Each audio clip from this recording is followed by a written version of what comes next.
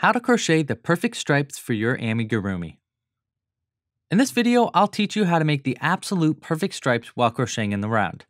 Normally, when doing color changes and making stripes, you end up with a very noticeable vertical seam indicating exactly where you changed colors.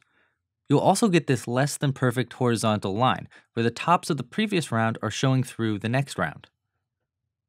The following techniques are built to make the most seamless lines between rounds of color changes, both vertically and horizontally, making it a great technique for beanies or, my favorite, amigurumi. For this technique, all you'll need are 2 types of yarn and a crochet hook. And I'll be teaching you 2 different ways to do this. The first way is called the no-cut join, which is the easiest method, but still a bit noticeable. The second is called the invisible join, which, as the name suggests, is practically invisible, though it takes a bit more work and leaves a lot more loose threads on the inside. If you'd like to read along with this tutorial and download the free PDF, click the link in the description below or visit clubcrochet.com/stripes. Half color changes. Before I teach you the 2 techniques, in order to truly make it the perfect stripe, you need to first know how to do half color changes with the single crochet. Without them, sure, you can get a pretty seamless vertical join down the back, but you won't get a really clean horizontal line between the stripes. For a half color change, we're crocheting the top of the stitch in one color and the bottom in another. This can be used to make really detailed designs in your amigurumi, which I'll be discussing in a future video, but for now, here's how it's done. First, at the end of the last round in the previous color, in this case purple, you want to stop crocheting right before the last loop is pulled through. So you should have 2 loops on the hook. Now place a new color, green, in between the 2 loops and the connected yarn. Place your index finger of your non-dominant hand, for me that's my left, in between the 2 colors so that our second color, green, is now on the bottom. Now flip under so that your new color is on the top, and pull through with your new color. Now flip around using the same technique in the same direction so that your first color, purple, is on the top. Insert your hook into the next stitch, yarn over with your first yarn, and pull through. Continue this technique switching colors so that the top of the stitch is green and the bottom is purple in each stitch around.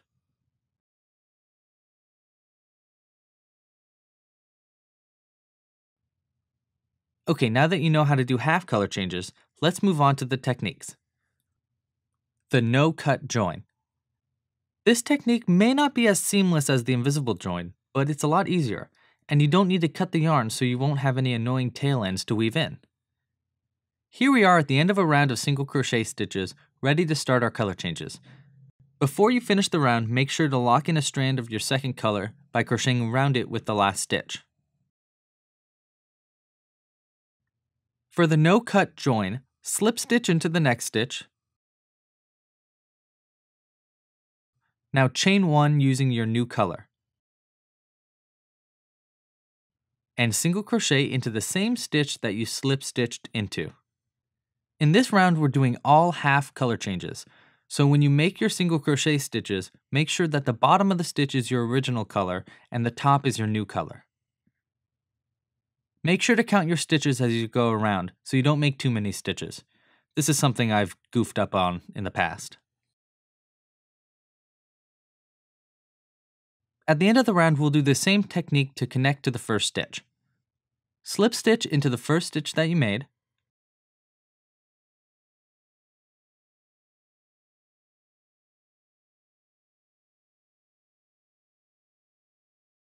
Chain 1, this time I'm making the entire round in green so I don't need to change colors, and begin single crocheting into each stitch starting in the same stitch that you just slip stitched into. If you get to a round where the colors don't change, for example if the next round were all green, then you don't need to do a slip stitch to connect. Just continue single crocheting in each stitch around like you normally would. Basically, all this is doing is making the end of the color changed round pulled downward to match the beginning of the round and to make it even. But it does leave this little indicator showing where this technique was done, making it less than perfect. There is a way to fix that though, which I'll tell you about in just a sec. Thanks for watching. We'll get back to the pattern in just a sec. If you like this video, please take some time to like and subscribe down below. And if you want to make sure you don't miss the next pattern, click that little bell icon or join the Club Crochet newsletter in the description below. And if you really like this content a lot, consider becoming a Club Crochet member. Members get early access to future content as well as access to the ever-growing Club Crochet library, a library of exclusive patterns and tutorials. Members even get kits mailed directly to their door with all the materials I use in each video. Plans start at only $5 a month. You can learn more at clubcrochet.com. Alright, let's get back to the pattern. The invisible join. This technique is practically unnoticeable, but requires a bit more work than the no-cut join because you have to cut the yarn after each round. When you're prepared for a color change, you have to first make a hidden end by cutting the yarn and pulling through.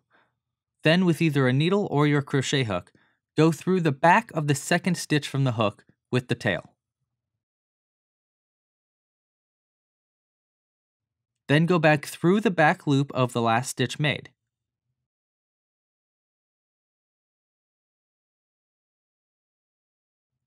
This makes an end that mirrors the rest of the stitches around and gets you set up for a perfect color change.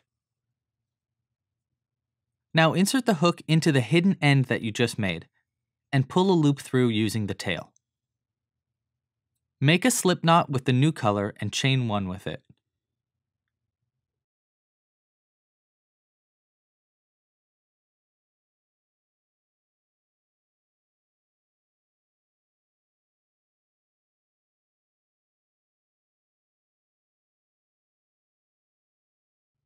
Starting in the same stitch you just pulled the first loop through,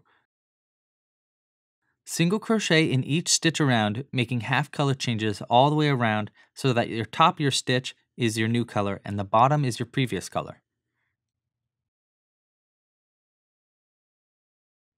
You may need to pick up a strand of the original color depending on how long of an end that you left when you cut the yarn.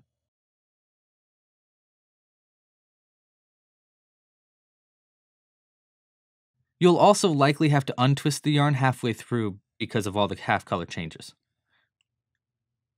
When you get back around, you'll have to cut the yarn and make a hidden end again into the first half color change stitch.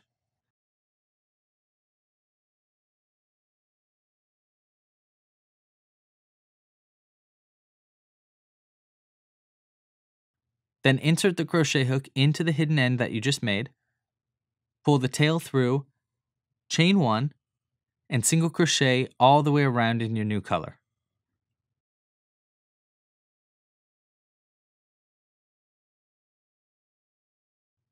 Now you'll have a perfect horizontal and vertical join around, and you can continue this technique again when you want to make another color change. The problem with this technique is that it leaves a lot of tail ends on the inside, and it's a bit annoying and time consuming to do, especially when you want to make a lot of stripes. That's why I personally prefer the no-cut join because I'm lazy and I can deal with the fact that I'm not perfect. Thanks so much for watching. If you like this video, please like and subscribe down below and click that little bell icon or join the email list at clubcrochet.com to get notified when I make new patterns and tutorials. And if you want to put this technique into practice, try making these bumblebees.